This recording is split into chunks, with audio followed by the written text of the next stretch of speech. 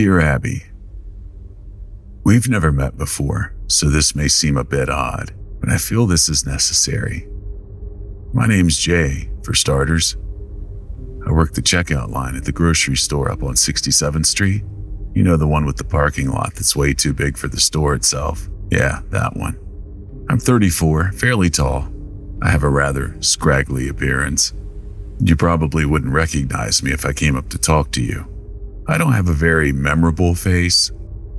I don't really know why I'm telling you all of this, to be honest, but this isn't the point of me writing you. I was working late at night yesterday. It was a very average day for the most part. Nothing too exciting happened, but you'd be surprised how interesting this job can get at times. I'd been reading some book the guy that worked the counter the shift before me had left. It was some really crappy murder mystery, chock full of cliches. Incredibly boring, if you ask me.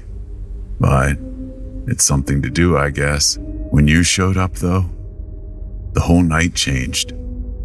I don't know exactly what it was about you that caught my attention at first. As soon as I saw you, I got this odd feeling, a weird mix between excitement and terror. That's the best way I can describe it, at least. I saw you walk into my line, and I quickly composed myself. I'd been slouching down in my chair for a while since I rarely ever get anyone in my line. And then you got closer and I realized what about you had caught my eye. You are absolutely beautiful. You walked up and you said, "Hey," and handed me your cart. I could tell by the way you were talking and the way you looked that you were very sleep deprived, though this wasn't surprising considering how late it was. After a second or two of awkward silence, I realized that you'd greeted me, and I suddenly forced out a hi in response. I cursed myself out mentally for that one. I sat there for a second trying to focus. "What's your name?" I said. It's only later I realized how odd this must have seemed. What kind of a grocery bag guy asks for someone's name? I'm glad I did, though. I remember you said your name was Abigail, but that you go by Abby for short. It seems to fit so perfectly. The name just seems to roll off my tongue as I say it back to myself quietly. It was like sweet honey. It just felt good as I said it.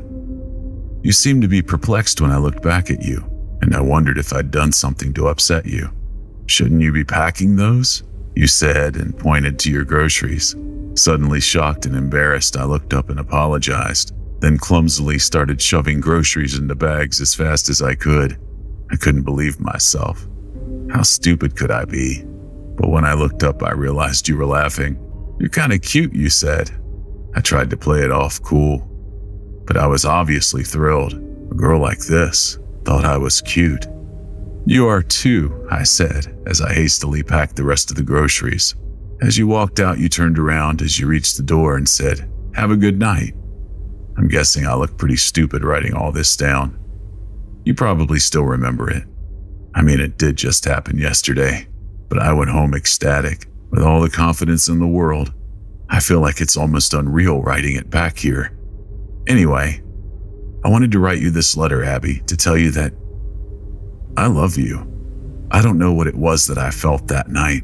It was some weird mix-up of emotions. But all I know was that even in that small little transaction we had, I felt as if there was something between us. Please write me back soon. Sincerely, Jay. Dear Abby, it's been a week since I sent my last letter and I still haven't gotten a response. But that doesn't matter. How have you been? My life's been just as normal as usual. Get up, go to work, go to bed. I live in a really shitty apartment, but I guess that's what you get when you work as a grocery bagger. I've thought about you a lot lately. I sometimes wonder if you still remember me. I saw you again today at work. This time it was at a more reasonable hour, thankfully. I didn't want to bother you. I wanted to see if you'd approach me on your own. You came to my line again, which made me absolutely thrilled. This time I was less nervous. I was going to act normal no matter what you did or said. I wasn't going to let a girl like you slip through my fingers. As you walked up, you muttered something that was too quiet for me to make out and waited at the end of the counter for me to finish packing your groceries. This obviously wasn't what I expected, but it wasn't all too bad. You didn't seem to feel anything at all. Actually, I was expecting you to either come up and talk to me or avoid me like the plague, but instead you just walked on through as if I was another stranger. This makes me wonder if you got my last letter. You should check your mailbox more often. There was one moment where I felt something, though. I looked over briefly to see what you were doing, and at the same time, you seemed to look up at me to see how far along I was. Right then, our eyes locked, only for a second or two. But in those 2 seconds, I saw so much more in you than I had seen the last time. I felt as if I'd known you for years, like I knew all your intricate feelings and emotions. Did you feel anything like that with me? Shortly after I'd finished packing your bags, you paid and walked out. Obviously, this was a pretty normal process for me, considering I do it about 50 times every day. But I'd been determined since the night I wrote you that the next time I saw you, I was going to get more out of it. I kind of screwed that one up. I wasn't satisfied with it. I had to have more.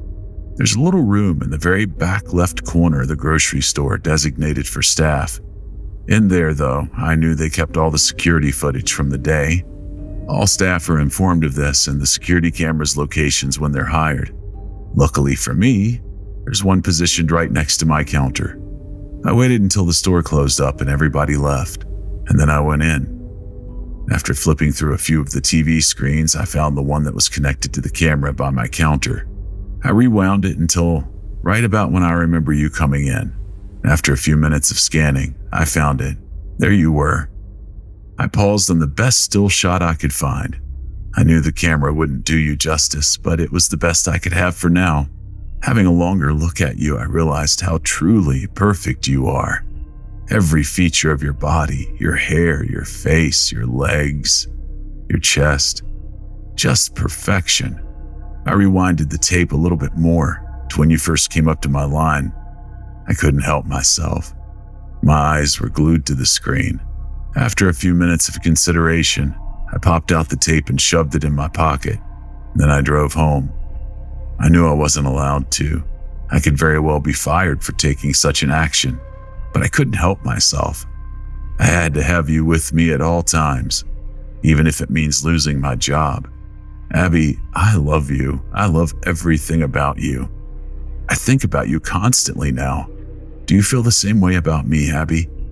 I just want us to be together. Forever. Right back soon, okay? Yours truly, Jay. Dear Abby, it's been 3 days and I still haven't gotten a reply. Why don't you want to talk to me? I'm still unsure if you got my last 2 letters. Please let me know if you have. So, I got fired from my job. They found the missing tape. I got a call from the store owner at 6 a.m. on Monday and was told to come in immediately. They were having a mandatory staff meeting, and when I got there, all the staff was gathered around a small table with the owner at the head of it.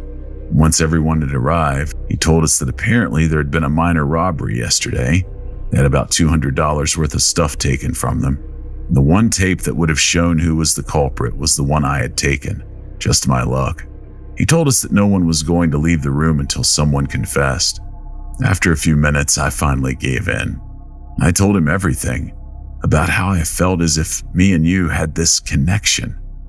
After explaining the whole story, the entire room was staring wide-eyed at me, and I sat there in silence for a few seconds. The store owner broke the tension and said, "Jay, you're fired. Get out of here now and don't come back." I did as I was told and got out of there as fast as I could. That stupid prick. He always treated me like shit. He's been on my case since the day I got the job.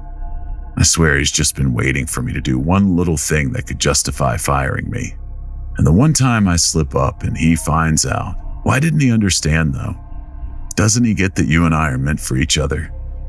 Any rational man would have understood. Anyone put in my situation would have done that, right? I've been searching you up a lot lately.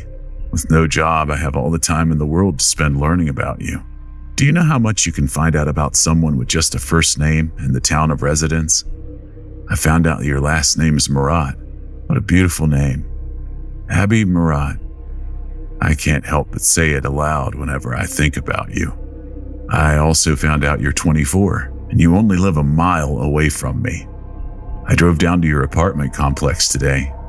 It looks really nice, much nicer than where I live. I asked to see you multiple times, but I was told you weren't there every time. I feel more and more discouraged, but I'm determined to see you again. After a few hours of asking, I decided to stay back in the parking lot for a while and wait for you to come back. And after many hours of waiting, you did. It was late at night, around 10, I believe. I saw you pull up in your car and get out. I felt this sudden rush of warmth at seeing your face again. I know I have the security camera tape to look at, but it doesn't compare to seeing you in real life. I made sure to record it for later when I was at home, this time with a much higher quality camera. I wanted to capture as much detail as possible. I don't know when the next time I'll see you will be. The security tape isn't enough for me anymore. I asked the woman at the front desk multiple times what your apartment number is. She refused to tell me. She thought I was some sort of creep, Abby. These people don't understand. I ended up waiting in the parking lot a little longer until someone came out.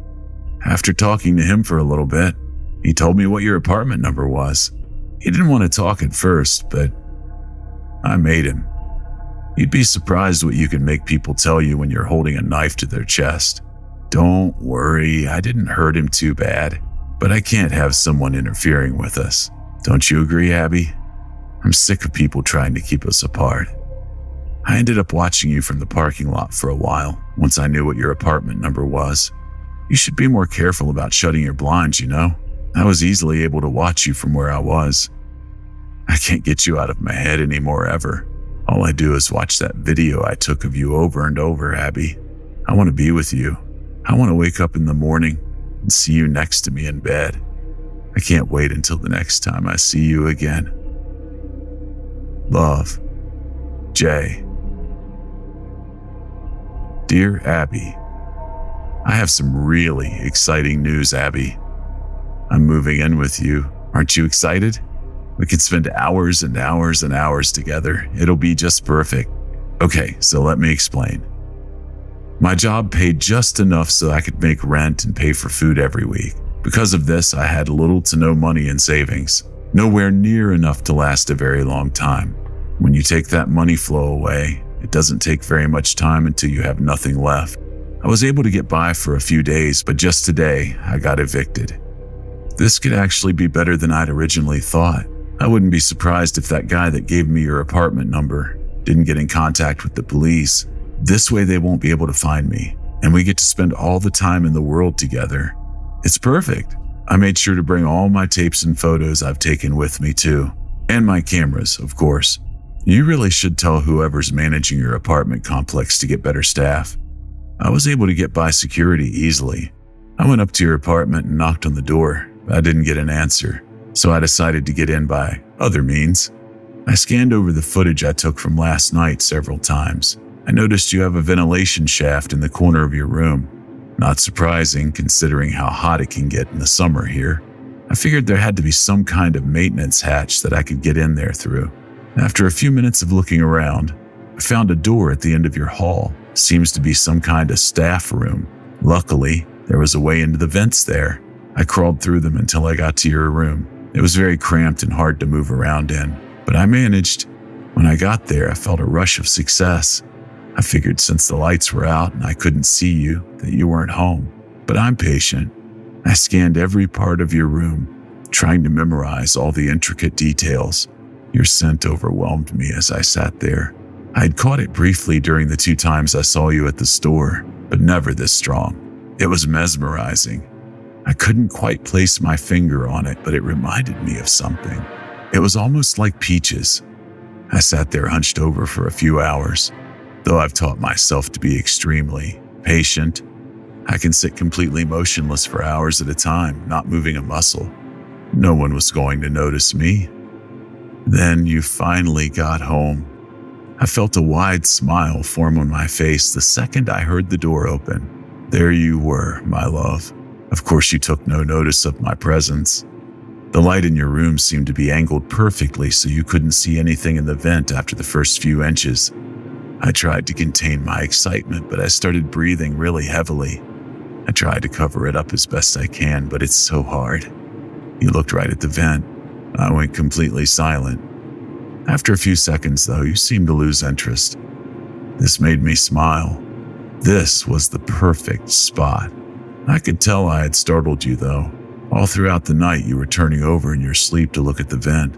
People seem to have a sense for when they're being watched. It can send them into complete panic. Don't try to fake it, Abby. I can tell when someone's awake. When someone's truly scared, sleep becomes impossible. Why are you so scared anyways? It's just me. Why would I scare you? You do love me, right? You know I love you. I'm looking forward to spending every day with you now, Abby. Write back if you can. Love, Jay. Dear Abby, I saw you wake up this morning. I didn't sleep a wink last night. You were too enthralling. I spent the whole night watching you. I just couldn't help it. Anytime I tried to look away, my eyes seemed to be drawn back a few seconds later. You look even more amazing when you're sleeping, you know? You'd be surprised how much you can learn about a person's personality by watching them sleep. I was tempted to get out of the vent to get a better view of you multiple times in the night, but I resisted that urge. I couldn't have you figuring out I'm here. Not yet, at least. You seem to spend a lot of time in your bathroom in the morning. I assumed you were taking a shower, putting on makeup. Why would you do that, Abby? Anything you could do to change the way you naturally look would only cover up your true beauty. Why would you want to do that? Don't you want the whole world to see what I see in you? You left shortly after to work, or at least that's what I assume. After careful consideration, I decided to leave the vent. I slid my hand through one of the slits and felt around for one of the bolts. The surface of the vent is very smooth, which makes them easy to find. I grabbed onto one and twisted as hard as I could. I was finally able to pop it off. I did this with all the other bolts as well, and removed the grating. The first thing I did was go over to the bathroom. I quickly disposed of everything I could find that you could use to mask your face. That stuff disgusts me. This way everyone will get to see how you truly are. I also found something else in there, your hairbrush. I grabbed it and brought it close to my face to examine it. It's a dull blue. Very thick, rounded handle. That wasn't what interested me. The hairs. That's what made me so interested. I took a good few minutes to pull every one of them I could see out, line them up on your counter. I counted them. I'd gotten 59. This pleases me greatly. I scooped them up and I put them in my pocket. I spent the rest of the day going through your stuff to learn more about you, your interests and things like that. I take it you're a big movie fan, Abby. I found your collection in the back of your closet. I have to say it's quite impressive. I found something else in there that made me mad. A picture of you with another man. Disgusted me just looking at him, holding you like he owned you. I'm the only one that's going to have you now, Abby. No one else. So at about 8:30, I considered starting to get back into the vent, since that's usually when you get back from work. And then I had another idea. I looked at your bed. The blankets hung low enough to the floor that you couldn't see underneath the bed unless they were lifted up. I first screwed the vent grating back on, and I slowly slid under your bed with a big smile on my face and waited for you to get home. When you finally did come home, you looked completely pale, and I noticed someone else came in behind you. They were talking to you about hearing noises coming from your room throughout the day, and I mentally yelled at myself. I would need to be more careful from now on. Going under the bed had been a good idea, though, since obviously your first thought was to check the vent. You thanked the person and they left. Finally, you and I were alone again. I sat there in silence until you went to bed. It seemed to be an eternity before you did. I wanted to get a closer look at you tonight, and this was my chance. You got in bed and turned off the lights. I was cautious, though. I waited for hours to make sure you were asleep, and when I was sure you were, I slowly slid out from under the bed. and I saw you there. You looked absolutely stunning. Every curve of your body was perfect. Every little detail is beautiful. I was in awe just looking at you. I reached out my hand and I started to stroke your face. It was soft like silk. Your beauty was overwhelming. I tried to control myself out of worry of waking you up, but I just couldn't help it. I felt pure ecstasy. Everything about you was perfect. Suddenly, you seemed to turn and started to wake up. I was horrified and I quickly slid back under the bed, trying to be as quiet as possible. A few seconds and I saw you get out of bed and look around. I could sense your fear, even without looking at you. You should feel calm with me around you, Abby. I'll protect you. No one will ever touch you but me. I'd kill someone for you, Abby. I made sure to pay attention today. You didn't bring in my letter from yesterday or any mail at all. You must not check your mailbox. I'm going to change that, though. I'm going to leave this one on your desk tomorrow. Oh, I forgot to mention. I'm making something special for you. Check in your closet after you read this. Yours forever, Jay. Dear Abby, I spent more time today working on the surprise while you were at work. You're really gonna love it, Abby. I've put a lot of work into it, you know. I spent a few hours today putting the finishing touches on it, and I think it's finally ready for you to see. You got home at about 8:30 again and saw the letter laying on your desk almost immediately. I started to smile as I saw you open it, waiting to see your reaction. It was really quite interesting watching your face. I could see all your different emotions and thoughts. You seemed to be confused at first, and then shocked, and then horrified. You started to shake violently, and I saw that you were starting to cry. Do you not like me, Abby? Why were you crying? Don't you love me, Abby? Everything after that was a blur. You looked over to the closet while still sobbing. You seemed to be contemplating whether to open it or not. Instead, you ran past it and out the door. When you came back, you had all my letters in your hand and started going through them. At some point, you seemed to break down and curl up on the floor, tears still rolling down your face. I could tell you were desperately trying to say something. Anything, but you were too paralyzed in fear. After about 10 minutes, I saw you look under the bed, in the vent, anywhere I could be. But you see, though, Abby, I'm smarter than that. I knew you'd look in those places. I found a better place after I finished your surprise. You'll never find me here. No one will. I can watch you forever and ever, and there's nothing you or anyone else can do about it. You hadn't found your surprise yet, though, Abby, and I could tell you were still thinking about it. I saw you look over to your closet. I knew you wanted to open it, but at the same time you were nervous. What was it going to be? What would you find? This couldn't last forever, though. You and I both knew that. I watched you slowly walk over to your closet, fumbling with the handle trying to get a firm grasp on it, and then you flung open the door and saw it. It was a scrapbook of me and you. I saw you flipping through the pages. You seemed so shocked. Do you not like it, Abby? I got pictures of you and I when you weren't looking, pictures of you sleeping, pictures of you at your computer. I'd scattered the hairs I'd collected throughout it, along with pictures of couples together, of course with our faces on them. I got that picture of you with the other guy and I put it at the very back, except I didn't leave it like it normally was. I scratched that little prick's face off. I hate him so much. If I knew who he was, I'd hunt him down, make him suffer. Do you get it, Abby? No one can have you but me. Me and you are meant for each other. I watched you sob for another 30 minutes, and then get up and run out of your apartment. Shortly after, you came back with multiple policemen. I was kind of shocked. Did you not like the surprise, Abby? Why would you bring those people into our room? They'll never find where I am, but if they did, it could ruin everything. All my work for the last few weeks would be for nothing. You wouldn't want that, right, Abby? I'm exhausted from today's work, and as much as I love you, I need sleep, Abby. Have a good night. I love you. Love, Jay. Dear Abby, do you see what you've done? Do you see what you've done? I woke up at 8 a.m. to see you frantically packing your bags. I was confused at first, but then I understood. You were leaving me. You don't love me. You don't love me. How could you do this to me, Abby? You were the only thing I wanted in life. I had nothing else to live for.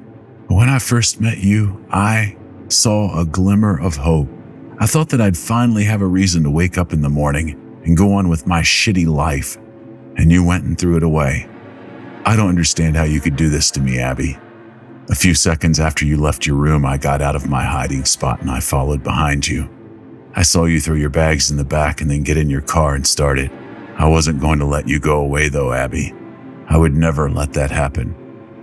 I ran as fast as I could to your car and smashed out the window and dragged you out. I had to hit you over the head and knock you out. You were making too much noise. Someone else, someone that doesn't understand, could have seen and ruined everything. Well, I had a plan for if you reacted like this. I drove out to the storage unit at the edge of town. I reserved a slot the day I decided to move in with you. I drove up and unlocked it. I grabbed you and carried you inside it with me. It had only been a few minutes since you were still unconscious. I made sure to check through your pockets to make sure you didn't have your phone with you. Sat you down at the very back of the small room, and then I got in and lowered the door. I called the owner of the storage unit, told him that I'd visited my lot the other day and forgotten to lock it. I asked him if he wouldn't mind locking it for me. Of course he said yes, and I hung up. I then threw the phone on the ground and stomped on it to make sure it would never work again. Shortly after, I heard the owner come. He locked the door. About an hour later, I saw you start to get up. I heard a little faint grunt come from you, and then I saw your legs start to move. Shortly after, you were fully awake. When you saw my face, you started to scream, which then subsided to a whine and then a whimper. That's when you saw it. The one other thing in the room, my knife. It was obvious why it was there. And after a second or two of realization, you jumped and you grabbed it. I looked you dead in the eye, and I said, Abby, I love you. And then I felt the searing pain of the knife being driven into my side. I felt it being pulled out and jabbed back in with great force. I could feel it go in each time, like a fire burning a hole in my chest. I fell to the floor, laughing while coughing up blood. I saw you back away, trembling, and sitting back down in the corner. And now, as I sit here in a puddle of my own blood, I wonder how you'll go out. Will you use the knife to take your own life, or will you let starvation take you? Either way, we'll be together in death, Abby. Together from the day I saw you till the day we both died, just as I wanted it. And as you sit there, crying, I can tell you've come to this realization. Abby, this is all I ever wanted. And for that, I have to say, thank you.